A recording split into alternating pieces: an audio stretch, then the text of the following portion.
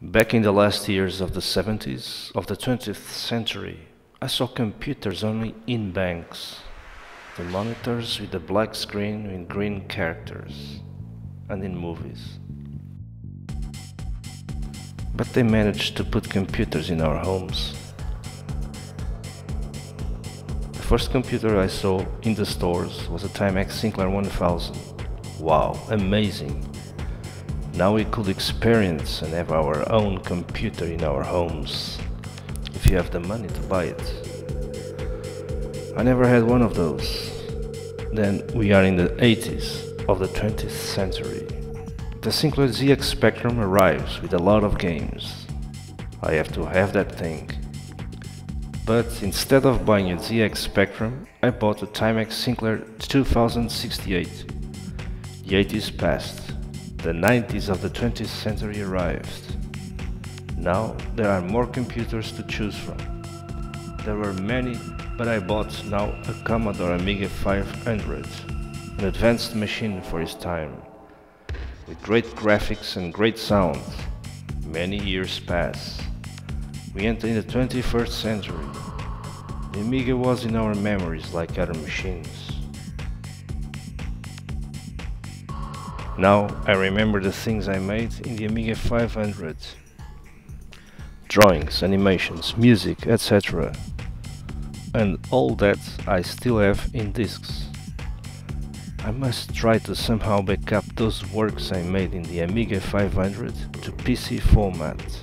An Amiga with an external drive could do it. I grabbed the old Amiga 500 and turned it on. But now the Amiga doesn't work anymore. Now how can I transfer those discs into PC format? I have searched and searched the internet for an answer. They say we could not read an Amiga disk format in a PC drive, but we can, with a software called Disk2FDI.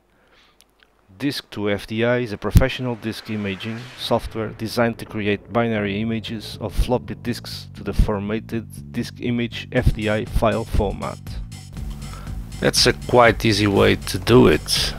Now, you get an old computer, as I have one from 1997, put another disk drive on it. The computer must have two disk drives, diskette drives, A and B. Then you install the Disk2FDI software, and then you can run the program in DOS mode, or in the Windows you can get the DOS commands and do it, in this case in the Windows 98 Special Edition. And then you put the Amiga disk in drive A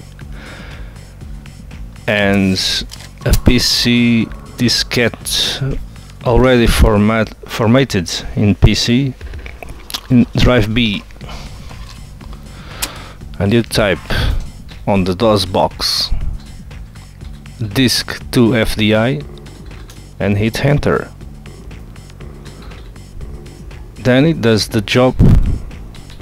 Then the Disk2FDI do the copy, and you get a disk.adf file to utilize in any Amiga emulator, and that's it.